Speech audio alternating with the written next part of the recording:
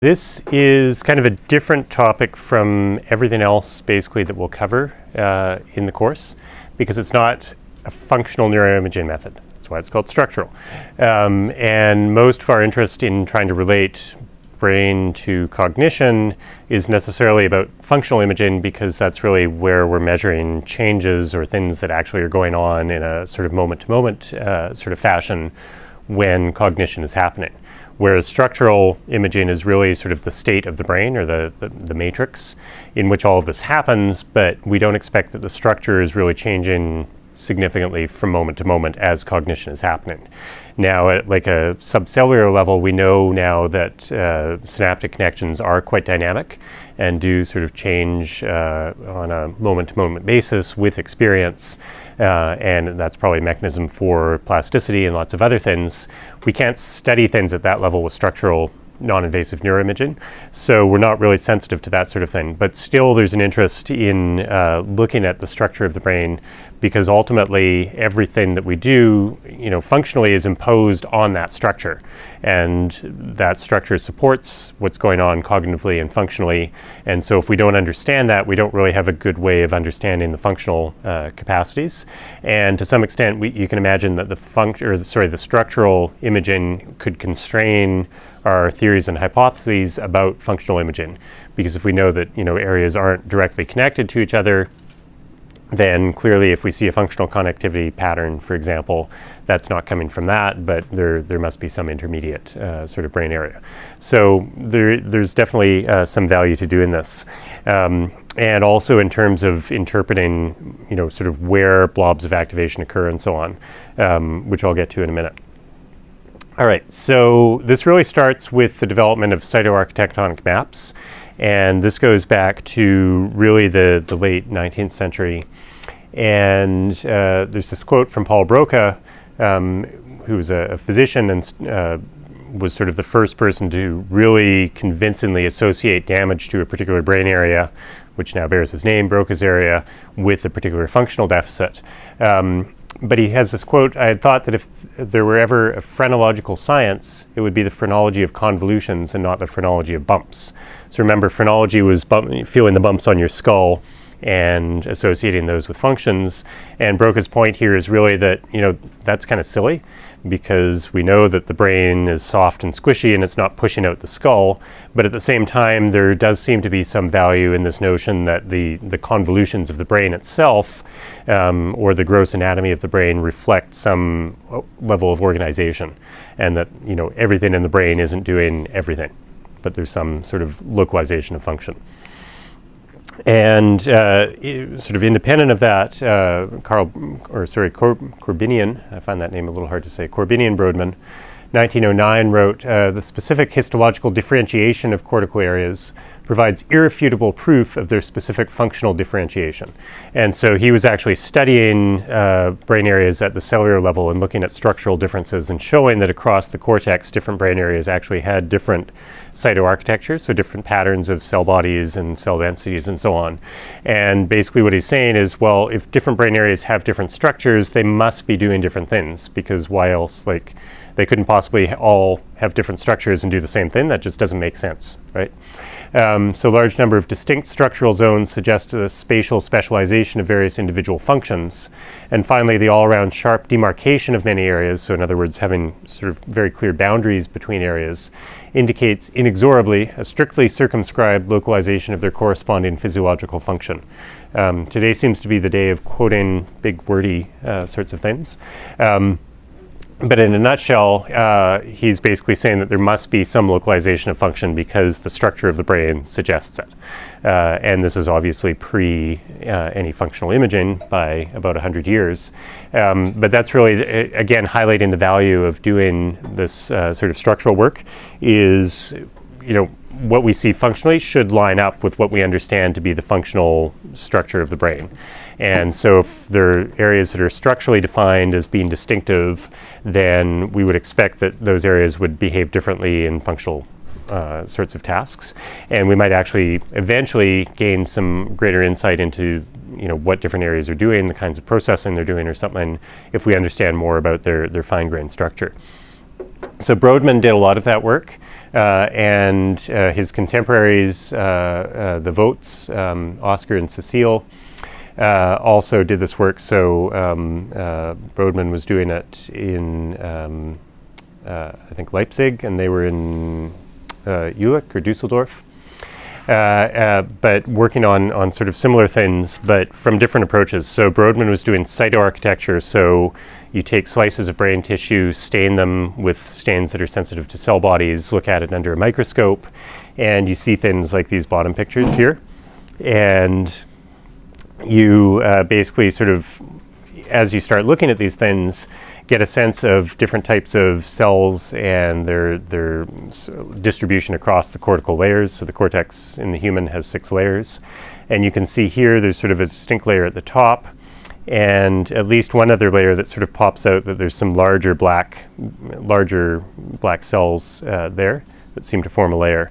And there's an arrow there which indicates actually a boundary between 2 different cytoarchitectonically defined areas. That boundary might not be super obvious to you, but you can see maybe there's sort of more of those big black blobs on the left side of the arrow than on the right side of the arrow. And this was basically Brodmann's life. Is he was slicing brains, staining them, looking at them under a microscope, and he actually published, so his 1909 book is actually a comparative study of neuroanatomy across a huge range of different species of animals, including humans, but many mammals, many non-mammals as well. So he was obviously very good at finding these boundaries, just because he looked at the stuff a lot and had a good intuitive sense. But again, it's obviously very labor intensive as well. The Votes were doing similar work, but they were focused more on myeloarchitecture, which is looking at the connectivity between different cells and how that differs across layers, rather than the cell types and densities. And these are actually maps from the Votes. Of different areas that were defined based on their myeloarchitectonic work. And then as they moved into the era where people started doing neurosurgery and doing electrical stimulation of the brain during neurosurgery, they were trying to map between that sort of functional mapping, basically, and the cytoarchitectonics, which is what you're seeing at the bottom there. And so you've probably seen some of these maps, and a number of these were produced throughout the 20th century, Brodmann's being the one at the top left here, but lots of other variants, all of which were basically aimed at the same goal of parcellating out the brain based on distinctive features at the cellular kind of level. And I already mentioned this, but just to sort of illustrate, the cytoarchitecture is where you're looking at cell bodies and their distributions. The schematic is a little cleaner and prettier than the photos I showed you before. So you can sort of distinctly see the different cortical layers there. And then over here, you've got a different stain that's staining for the connections, really for myelin. And you can see that some layers have more horizontal connections going through them. Some have more, or the sort of the origin or the endpoint of vertical connections within that part of the cortex. And so these things differ across the cortex, and that's what's being measured. I'm going to skip over that one. So we can sort of think about cortical organization on multiple scales. So one is sort of micro, meso, macro, where micro is the cellular level, of individual cells, or even cortical columns, which is what I just skipped over.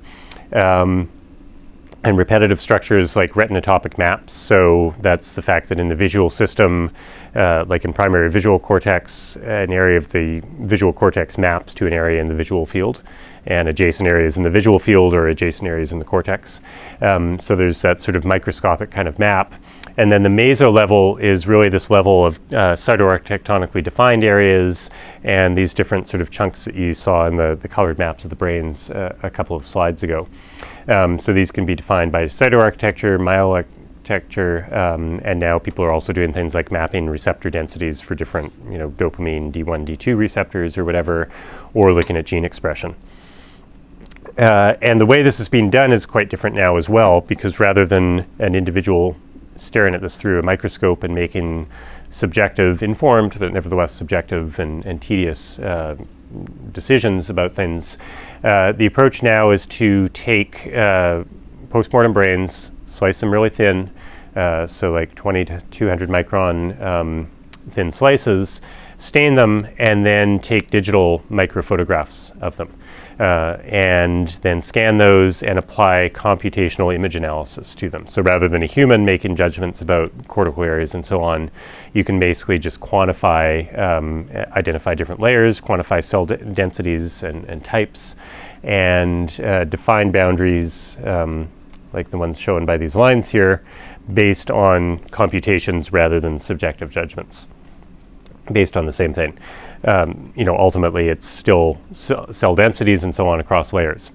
This is being done as part of the International Consortium of Brain Mapping, which is an international consortium of people who do brain mapping, as the name might suggest.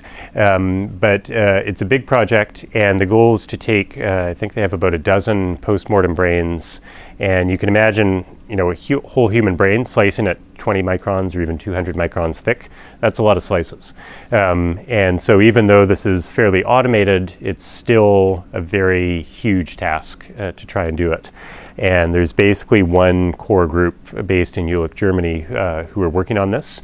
And so they're slowly getting through the brain, but it takes a long time. But the idea is to develop a probabilistic atlas of cytoarchitecture.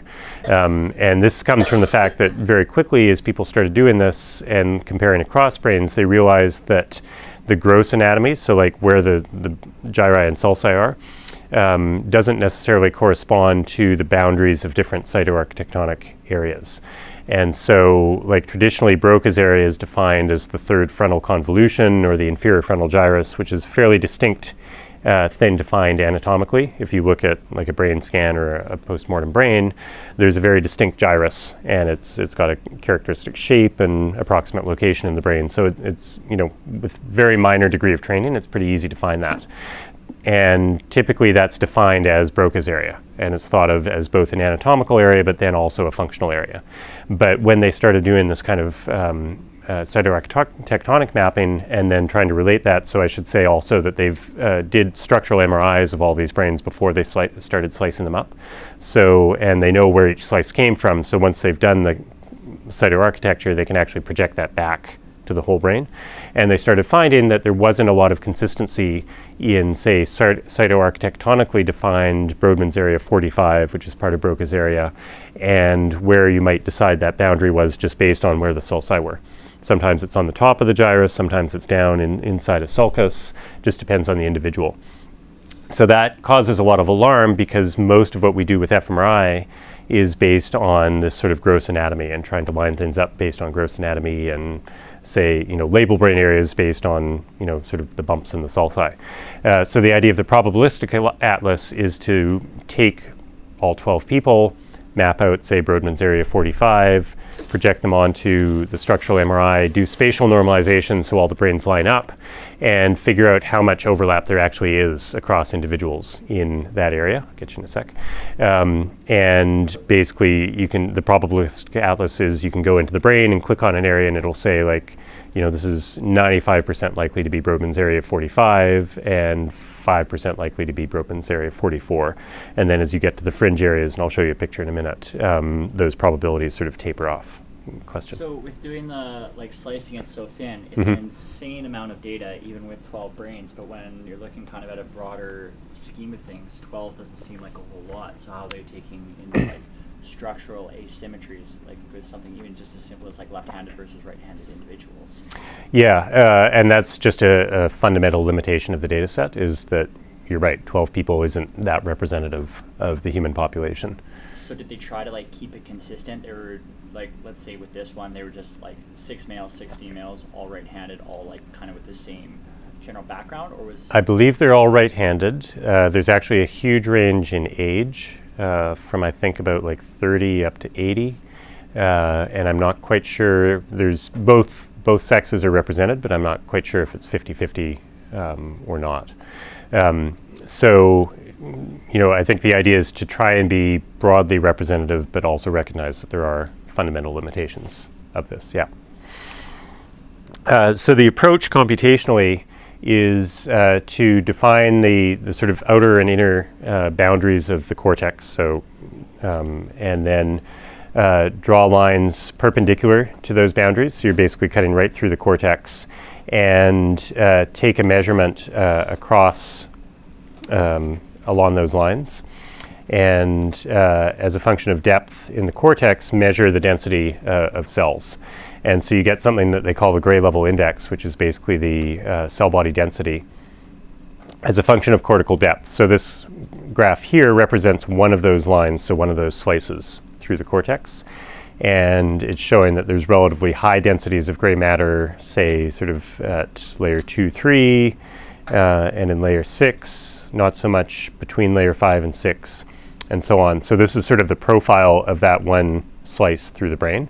So you can get these profiles basically continuously along the cortex, and then do comparisons. So the way that you find a boundary between brain areas is try and find a point at which this profile across the layers changes dramatically.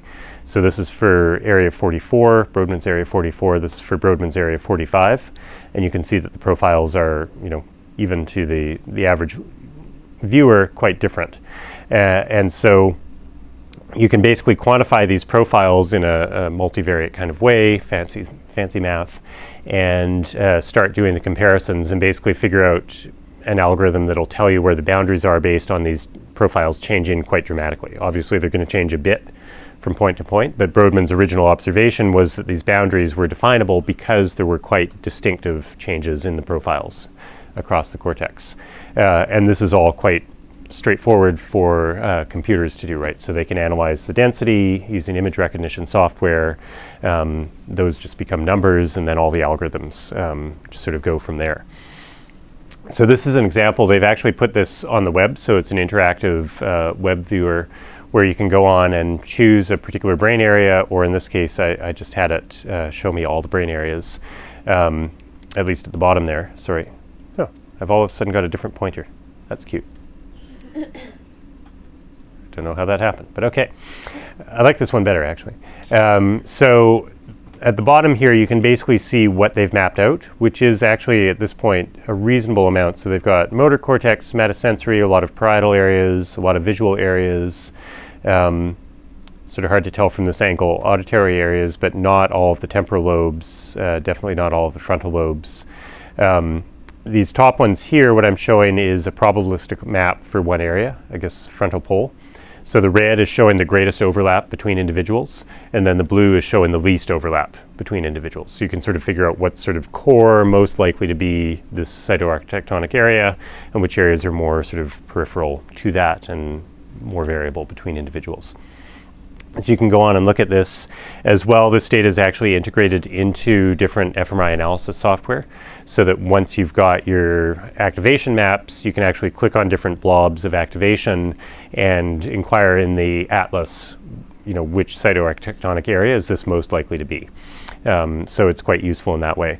And it's a big step up because basically from, almost day one of fMRI analysis software, they've had ways of inquiring about things like the names of brain areas, gross anatomical labels, but also Brodmann areas. So Brodmann areas for a long time have been sort of a standard shorthand that neuroscientists have used for referring to different brain areas, but usually based on Brodmann's original drawing from 1909, where he had like a nice line drawing of the brain and drew these areas on based on, his experience of slicing through a brain and then trying to do that mapping by hand, basically. And as good as he was, that's an N of 1 and fairly approximate. And then when people started doing this with fMRI, they basically looked at that two-dimensional line drawing of the brain and the different areas that Brodmann had labeled, mapped that onto an MRI scan of one individual, and said, okay, there's Brodmann's area 45. And everybody just sort of took that as gospel. And have used that. So the probabilistic atlas is obviously a significant step forward in that it's coming from like real data without a lot of hand drawings in between. So it's a lot more sophisticated, and the biggest limitation is that there's a lot of brain areas that aren't yet mapped out, and also the fact that even though it's probabilistic, it's based on a relatively small sample. So it's only going to be so accurate. And as I mentioned, there are lots of different ways of mapping that people are employing now.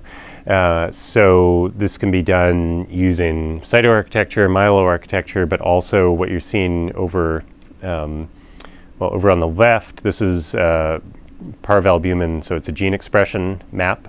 And in all of these images, what you're seeing is part of the occipital lobe between area V1, so primary visual cortex, and V2, secondary visual cortex.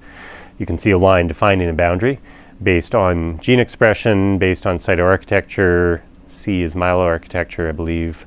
And then over on the right, you're seeing different receptor mapping. So this is GABA A mapped with muscimol. This is GABA A mapped with something else. This is actually, that one's GABA A as well. So 3 of them are GABA A and 1 of them is GABA B. So they're all inhibitory neurotransmitter maps, but based on different ways of mapping 2 different receptor subtypes. And you can see that they actually give you, they all define a boundary, more or less. You can see that they change in some way across that boundary, but they all give you somewhat different information as well. And that's a big challenge for the field now, is saying, okay, well, we were all excited about the fact that we had the cytoarchitecture that was based on humans and probabilistic and projected to the MRI, but that's only like one way of defining what a brain area is, and other areas might give you different answers. And so we're still trying to figure all that out. Another approach that's been done is, this was published a couple of years ago in Nature, with Glasser's the first author, and this is another big project out of, this is actually the Human Brain Mapping Project, so a big international consortium where they scanned a total of 1,000 people. So now you've got a big sample on a standardized protocol that included a number of different structural MR sequences and a number of functional MRI tasks. And what they've done here is define brain areas based on the sort of covariance between all of those different measures, so different structural measures and different functional measures. So here what you're seeing is 3 different, so you've got the lateral view of the brain, so the outside basically left and right hemisphere, inside left and right hemisphere, flat map, so it's sort of the same thing, different views. And they've mapped it out using myelin, and the way you do this with fMRI, or sorry, with structural MRI, is you do a T1 weighted structural scan and a T2 weighted structural scan, and you look at the ratio of the 2, and that reflects myelin density, apparently. And here you've got a map of that, so you can see that, like the motor strip has much higher density of myelin than other areas. So you can get a map that way. And then the gradient map is basically looking from point to point how much change is there. And so gradient maps basically define boundaries, right? Because the biggest change is going to be a boundary between different areas.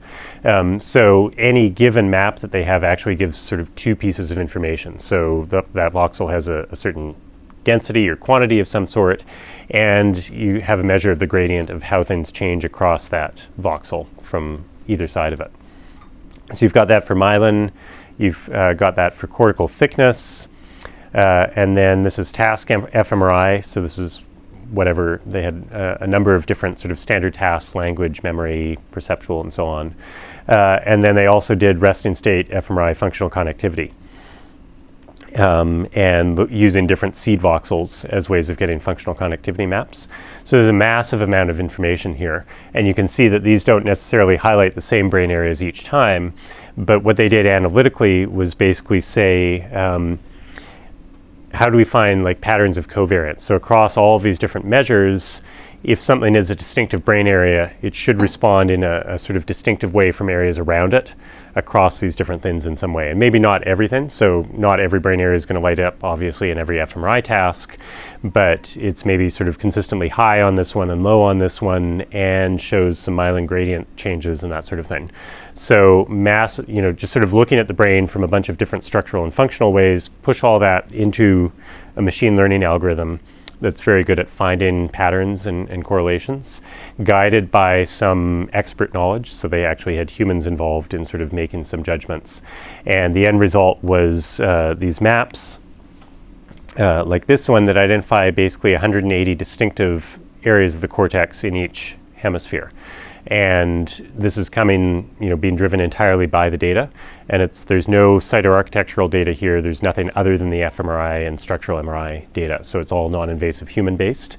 But a lot of the areas that they find, like they've mentioned, so 44, that's Brodmann's area 44, MT, is also defined cytoarchitectonically. So a lot of the areas are very consistent with, say, the probabilistic atlas for cytoarchitecture, but it's coming from a entirely non-invasive way. So it holds a lot of promise. It doesn't tell us anything about the cytoarchitecture, but again, we would expect that these things correlate across scales, that if these boundaries are sort of being highlighted by structural things that we can measure at the MRI level and functional things, they probably reflect underlying differences in cytoarchitecture as well. But the great thing is, like, again, going back to this question of, how representative is that sample of 12 postmortem brains and how long that process takes to even map those out, this seems to hold a lot of promise that we don't necessarily need lots of postmortem brains. We can actually get reliable maps from living humans, so it can potentially accelerate the progress. We could still then study how that relates to the micro-architectural stuff, but at least we have a way of sort of moving forward without waiting on that work to be done. All right. And so that's sort of mapping out the brain and trying to find these different parcels and brain areas as defined by functional and structural measures. Another approach using another structural approach, I guess you could say, is morphometry, which is basically looking at the size and shape of brain areas and how that varies between individuals as a function of disease state or whatever. So the original way that this was done, as people started doing structural MRIs, was using manual tracing. And so you'd have these sort of general guiding maps of the major sulci of the brain and the major gyri and labels, and ways of sort of defining how you would label those on an individual's brain. Some of them are fairly obvious, as I already said, but some of them are a little more subtle, like especially along the temporal lobe here. So you've got the middle temporal gyrus, which is a gyrus that extends really from the front of the temporal lobe all the way back. But here it's been broken up into 3 distinct areas, so T2A, T2P, and TO2. And so where you define those boundaries is based on landmarks that are derived from other brain areas. So a lot of it is sort of finding landmarks and using those to help you identify and parcellate things out, and then manually tracing those on individual slices of the brain. And if you consider that structural MRIs are typically 1 millimeter thick slices, it's like 150 odd slices to get through the brain, and that's a lot of tracing. And I've done this work, and it doesn't go fast, and it's no fun, and it requires a lot of training. So the biggest downside is that you can't just sort of hand this off to undergraduate volunteers and do it in mass or do it on like Amazon Mechanical Turk or something like that. You really need people who are trained in brain anatomy to do it, but it's really crappy work, and you typically can't pay them enough or just keep them interested enough in the task to keep them doing it for very long. So there's a lot of sort of fundamental practical challenges around doing it. So people were very excited and motivated to come up with automated or semi-automated ways of doing it. So in the semi-automated approaches, there's still some manual tracing, but it's more like you're marking landmarks, and then there are algorithms that do a lot of the filling in for you. And that definitely helps move things along, improves reliability and reproducibility and so on. But it still does define or requires some manual definition of these areas.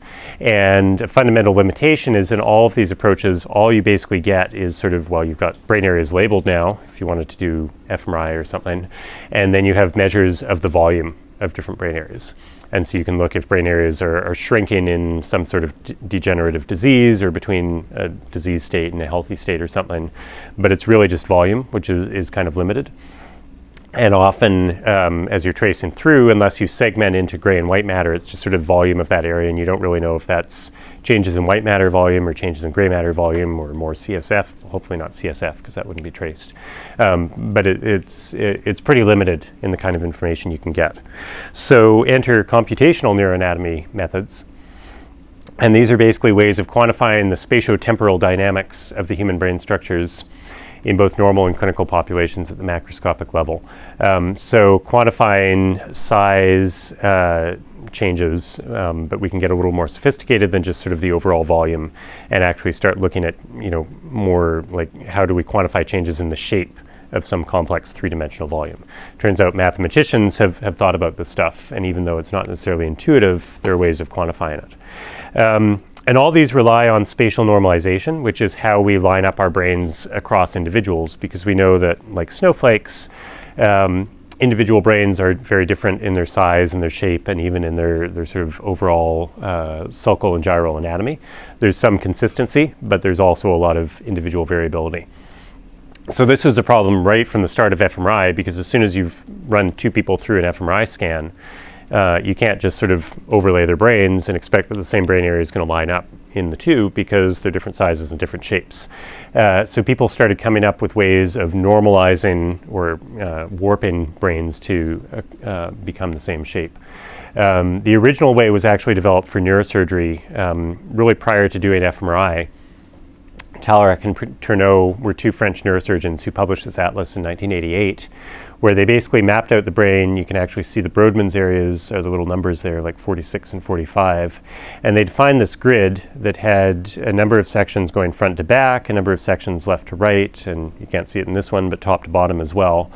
And they basically said that you can coarsely align brains based on certain anatomical landmarks. And the key ones are these two lines that you see horizontally here are going through the anterior commissure and the posterior commissure. So these are really small white matter bundles that connect the two hemispheres. We all know about the corpus callosum. That's a major white matter bundle connecting the two hemispheres.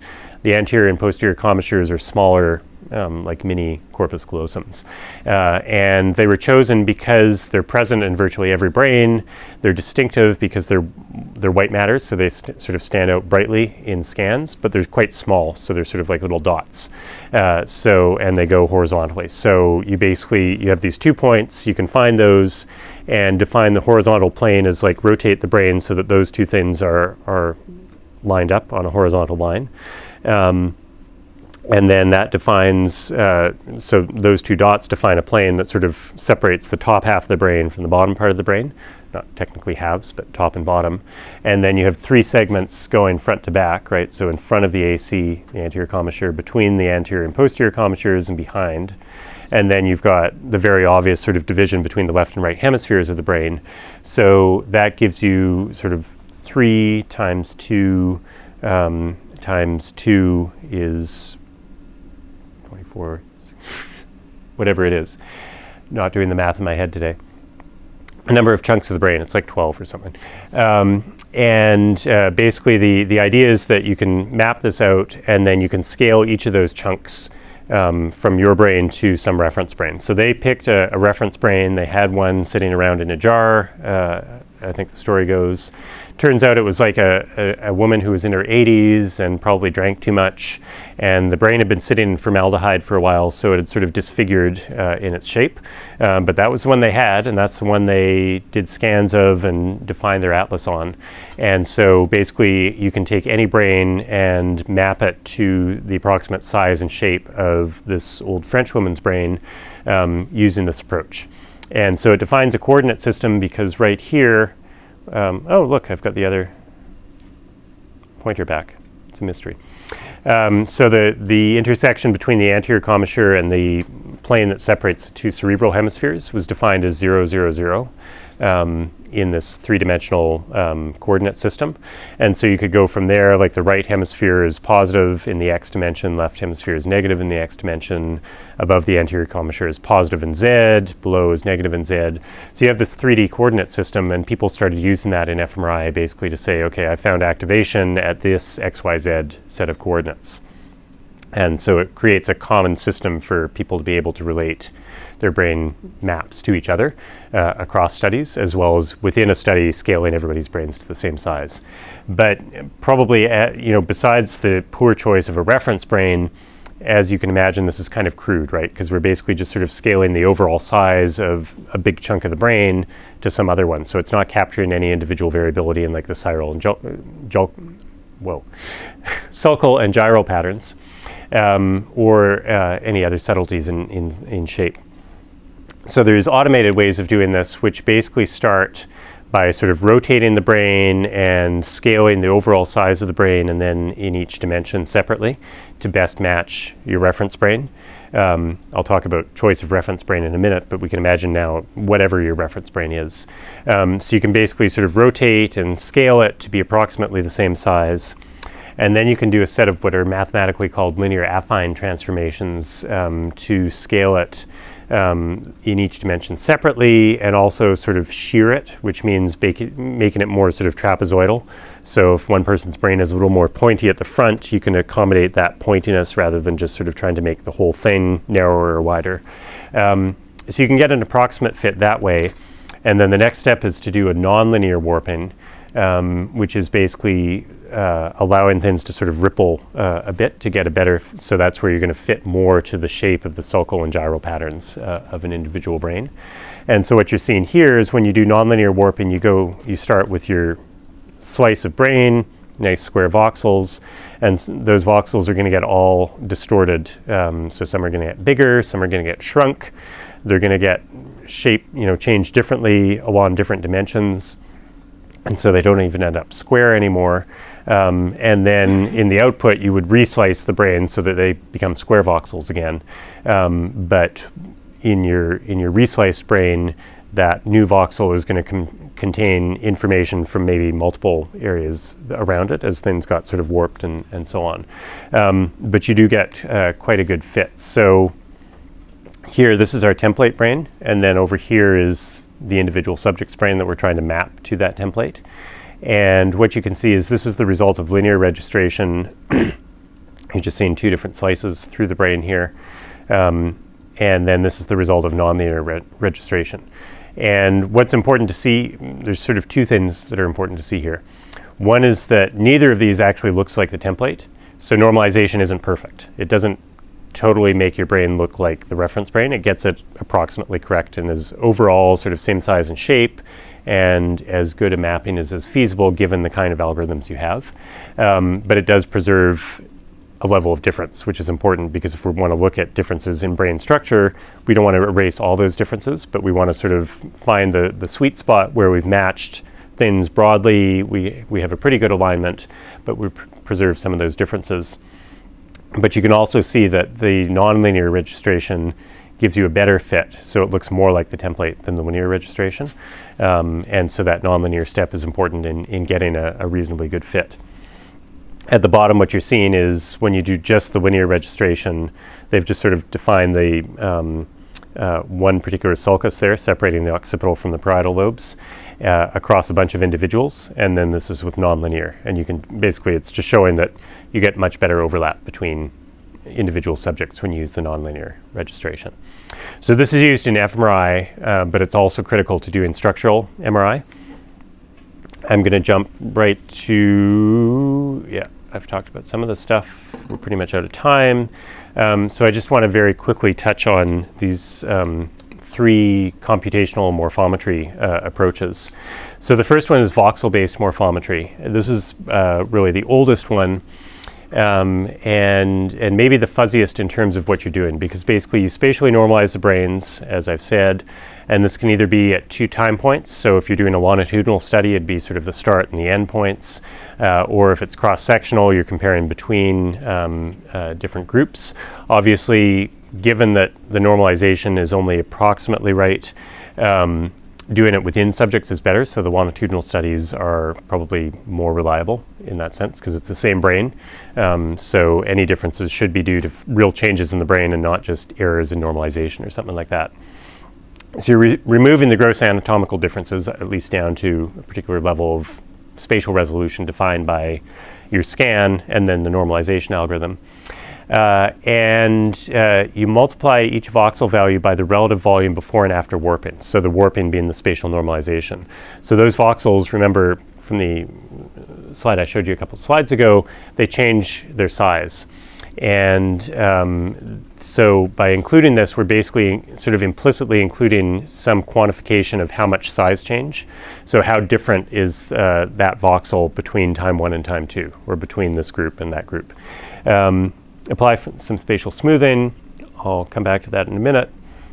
And then you compute the differences between brains. So you imagine that this is, let's stick with the longitudinal study, so it's the same brain. Say we're looking at disease progression in Alzheimer's again. So certain brain areas are going to atrophy. Gray matter is going to get thinner, basically. And so you take the brain at time point 1, brain at time point 2, normalize them. The differences between those brains should be pretty minimal because it's the same individual, but where there's been cortical thinning or atrophy, you should see changes in those specific voxels. So if you're comparing each voxel between the two time points, you're going to quantify where there are the biggest changes occurring in these measures. Skip over that, not really that important. So what you're measuring is what they call gray matter concentration. The sort of caveat here is that we're not actually quantifying cell bodies directly. We're still using structural MRI, which is basically, remember, that's like the ratio of fat to water. The gray matter is mostly cell bodies, so it's sort of watery. But it does quantify to some extent how much of that voxel is gray matter as opposed to white matter. And microstructural properties, we don't fully understand that, but the cell bodies are contributing to that. And also because we've smoothed, it's not just actually that point in the brain, but sort of a general representation of the area around it. And again, quantifying the amount of volume change that occurred in that voxel. So it's sensitive both to changes in sort of gray matter density, which could be like how many cell bodies are there, other things, cells breaking down. To some extent, it's going to be sensitive to the thickness of the cortex and also the amount of change that occurs over time. And it's been used a lot, but as you probably are getting the sense, it's a bit fuzzy in terms of what we're quantifying. And that's just a fundamental limitation of the technique, but it's still been used quite a lot in studies both of disease progression, effects of treatment on disease progression, and even in things like learning. There have been some fairly highly cited studies showing that some kinds of intensive training actually change these gray matter quantifications, suggesting there's like cell body growth or something like that. But there's some other measures that have been developed that have a bit more of an intuitive interpretation, and deformation-based morphometry is one of them. So what we're looking at here is the 3D deformation field. So all of these measures are really based on metrics that come out of doing that spatial normalization. So you're warping the brain using a nonlinear transform to adjust each brain to match the template. And then you look at how much change there's been, and you can also do sort of pre-post kind of changes in normalization. And with DBM, what you're looking at is this 3D deformation field that represents the amount of movement each voxel experienced during the normalization. And so you can see here that it's representing this slice of an image. You can, if you squint, it kind of maybe looks like a brain. But each point in the image is being represented by a little tiny arrow that indicates the direction that that voxel moved and how much it moved. So some of the ones, especially around the outside, are effectively showed no movement or very little movement because they're outside the brain, didn't really have to change. Within the brain, you can have varying degrees of the amount and direction of movement. And that's representing in some way how different this person's brain is from the template brain, because the more it has to move, the more different it is. And so between different groups or over time, you can see if there's sort of increases or decreases in the change. And to some extent, it's sensitive to the shape, but really you're getting the shape in sort of a voxel by voxel kind of way rather than any sort of gross measure of shape. So it does reflect the amount of shape difference between groups in some sort of way. And the complexity with DBM is that you actually get 3 values per voxel, so you get the movement in each of the 3 primary directions, X, Y, and Z. And so instead of having 1 number at each voxel, you actually have 3, which makes the stats much more complicated, because normally we have 1 value like the bold signal at that voxel, or a Z value or something like that. Here we actually have 3 different things, and so it requires multivariate statistics, where if you think about sort of if you've taken stats, you get the general linear model that's used in most of these things, where basically you have Y on one side of the equation and X and some other stuff on the other side of the equation. So Y is your dependent variable. So rather than just having a Y, you actually have like X, Y, Z on that side, and you're trying to predict all 3. So the stats are more complicated.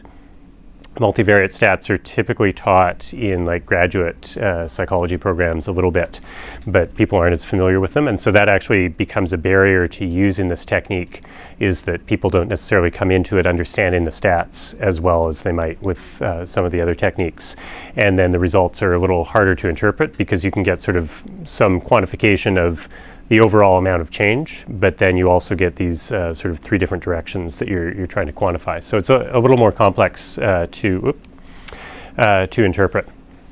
But regardless, it does give you some measure of the amount of shape change, and it's localized, right? So you get it voxel by voxel.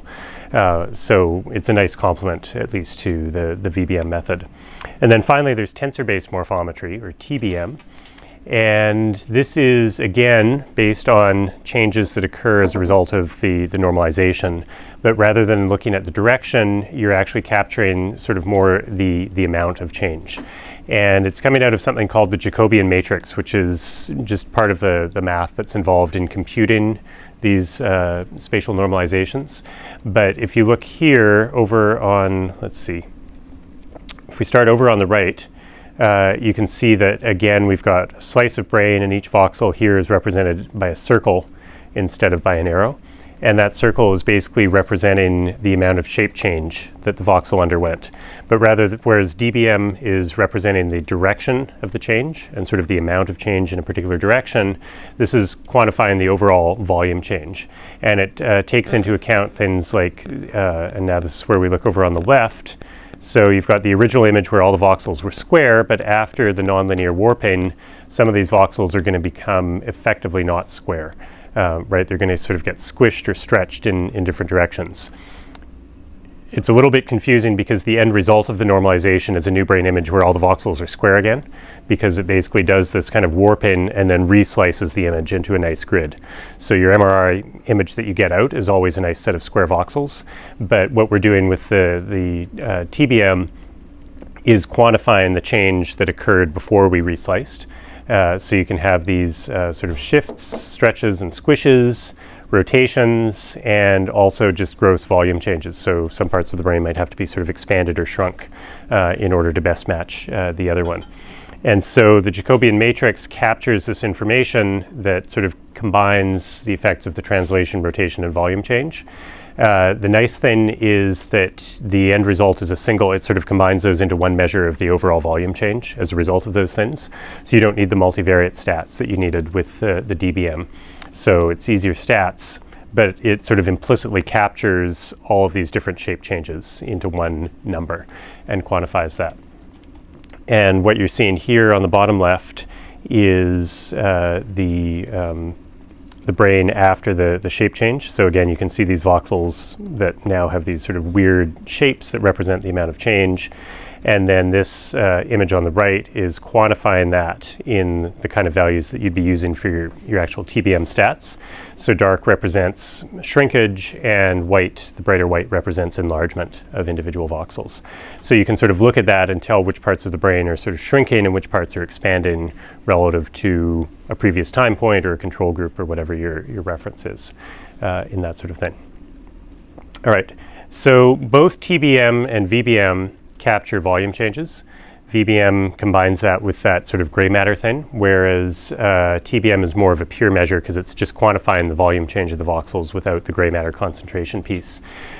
So in a sense, TBM is a little easier to interpret, but it may not, because it's measuring something different, you may see differences in one measure or the other, or you may say sort of different magnitudes of difference in the two measures, because one is just capturing the change in size of the brain at a local level, whereas the VBM is actually also measuring changes in gray matter concentration. So if you've got something like atrophy, your cells are actually sort of dying or shrinking and less cells, you're going to get an effect that would be detected with the VBM method, but not with the TBM method, which probably.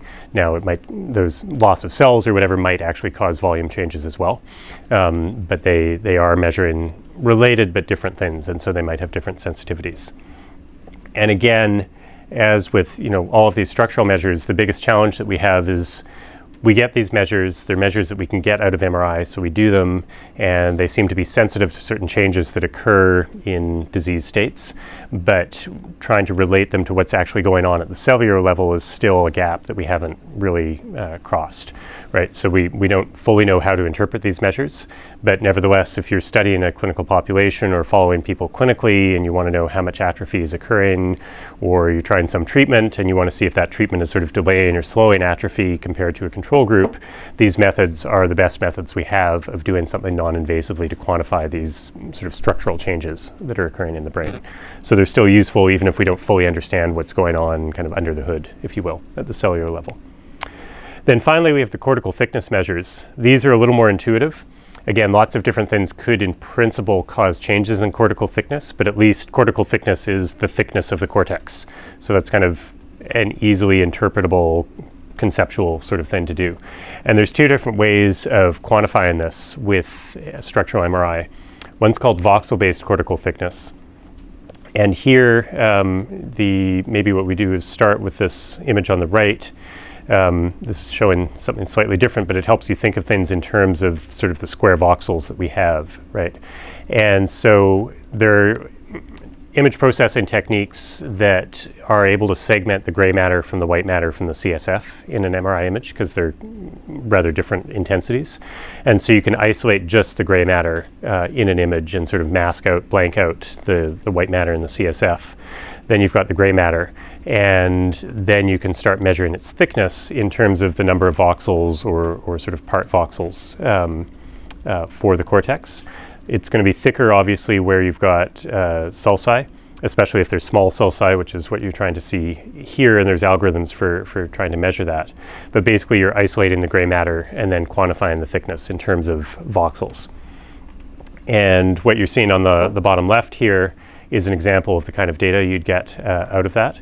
So this is actually, I forget offhand what the study was, but looking at cortical thickness, this was a change over time. I think it was an aging study, right? So you've got the mean thickness at the top, so you can see some areas in red have thicker cortex, some areas in blue are the ones that have thinner cortex, and then the bottom one is a thickness decrease in millimeters per year. So in this case, it's a longitudinal study where you're studying change over time, and you can see that, you know, some areas are thick, but they don't necessarily show a lot of change over time, whereas other areas show more change over time.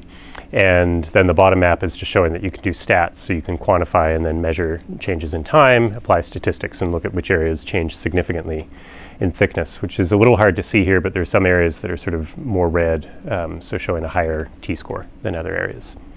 So that's the voxel-based method. It's a bit limited because it's kind of a coarse measure in that you're looking at voxel by voxel, and that algorithm that's sort of defining the gray matter from the white matter, it has to make kind of this binary decision. And what's really happening, if you think about an MRI image, it's like you're applying a grid to the brain, and then each voxel has an intensity value. So some that are brighter are going to be categorized as white matter, some that are darker are going to be categorized as gray matter. It's going to apply some threshold and say, okay, this one's in the gray matter, so we're keeping it, this one's in the white matter, so we're not. And so what you lose is where your voxels are sort of cutting through the gray matter, white matter boundary. Those are going to have intermediate values of intensity, and they're sort of going to be, you know, some might be above threshold, some might be below, so it's a bit imprecise in defining the actual edges of the cortex, and so your thickness measures are going to be compromised by that to the extent that that's true. And as well, you have this potential that what they're really trying to show here is that this is actually a sulcus, but if you didn't have an algorithm that properly detected that it was a sulcus, you just say, oh, there's a super thick segment of cortex right here. And so it's sort of finding these areas, and then it has to artificially create this sort of white space in between so that the cortical thickness measure is really sort of done on each side of the sulcus rather than that full depth. And that, although the algorithm is there to try and correct for that, that's kind of another inherent limitation of the technique, is that might not be perfect. The other approach, not that any technique is perfect, but the other approach is called surface-based cortical thickness. And what this is doing is kind of a different method. Now, it's still susceptible to the fact that you have to make some sort of judgment between what's gray matter and what's white matter and find that boundary. But the way it's defining the everything is in terms of surfaces. So if you think back to some previous lectures, I talked about spatial normalization and using a spherical based model. And when I was talking about source localization, like with MEG, we talked about how they form a model of the surface of the brain, because you want to constrain your source localization just to the gray matter, right, and not to the white matter and the other types of tissue. And so you form this tessellated model of the surface, which is basically points that are connected to each other, forming sort of triangles. And the nice thing about that is you can represent it mathematically as a surface now, so basically a 2D plane that has some folds and that sort of thing, but you can also inflate it, as opposed to a 3D image composed of a bunch of cubes, basically. It's now essentially a flat surface, and you treat it that way. And so this approach is taking that kind of mathematical approach.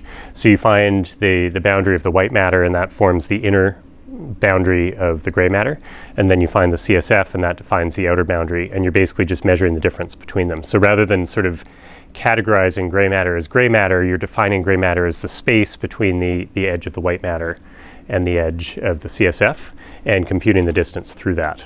And when you define it as a surface, it becomes very easy to sort of say, okay, the thickness is sort of the orthogonal dimension to these two planes that are defined by the surface. So in principle, it's a more accurate measure. It's a lot more computationally intensive, so takes more time to compute, slower, just sort of slower progress, but at the same time, it's not infeasible. You don't require like massive computers or anything like that. Strong workstations will work. Again, it's been used in lots of studies, and so this is just an example. So at the top here, you're seeing the representation of the inner surface. So that's basically sort of the white matter. And then the outer surface, which is where the CSF is defined. And then we're computing the difference between those. And the example that I chose is from a study looking at a couple of different kinds of neurodegeneration dementias. One is progressive non-fluent aphasia. So aphasia is an acquired language disorder. It's usually caused by things like stroke or brain damage, but there's also a progressive kind that's we don't even necessarily know what causes it. But it's just something where there's no incident, but just slowly your language abilities decrease over time. And it was already known that it was related to especially temporal lobe atrophy, but the study quantified that using the surface-based method and showed that indeed the cortical thickness was decreasing the most in the anterior parts and inferior parts of the temporal lobe, especially in the left hemisphere, consistent with language deficits. And then, so they had a control group of healthy people, but they also had a control group of people who had another kind of dementia, semantic dementia, which is more like Alzheimer's, but more around sort of conceptual things rather than full-blown language, and showed that the cortical thickness changes occurred. They were less pronounced in more anterior parts of the temporal lobe and also in some frontal areas. So it's a way of, again, trying to understand disease states and progression of disease by looking at a structural measure, but in this case it's specifically the thickness of the cortex rather than the morphometry measures that are based more around the size and shape of the brain as opposed to the thickness of the cortex.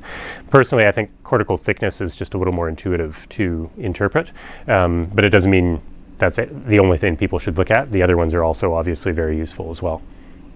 All right, so that's it for structural MRI. Any questions just as I'm switching over? Okay. No mouse. There we go.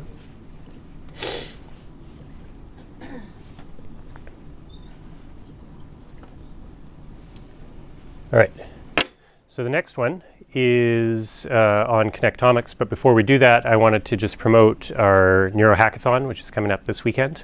It's free, it runs all weekend, Friday evening, free food, all day Saturday, Sunday. It's around brain-computer interfaces, so we're going to be focusing on EEG, which is something you guys are very familiar with, but rather than the application that we're using it for in class, which is we design an experiment, manipulate some stimuli, and look at some component and quantify how it changes. With brain-computer interfaces, we're using some pretty well-established components like frequency domain stuff around the motor cortex and the P300, and using those measures, trying to evoke them to actually control some sort of interface. We did this last year. It was a lot of fun. People got a lot out of it, I think. We call it a hackathon, but you don't actually have to know coding to do it. We've got software packages that are fairly intuitive to use, that don't require coding, some that involve actually M&E, which you guys are also familiar with, but we'll have a lot of support. So definitely, if you're interested, come and check it out. Don't feel, you guys are probably the most qualified people at DAL to actually do this hackathon anyway, because you've taken this class. So yeah, so find more at our website and various other places. All right.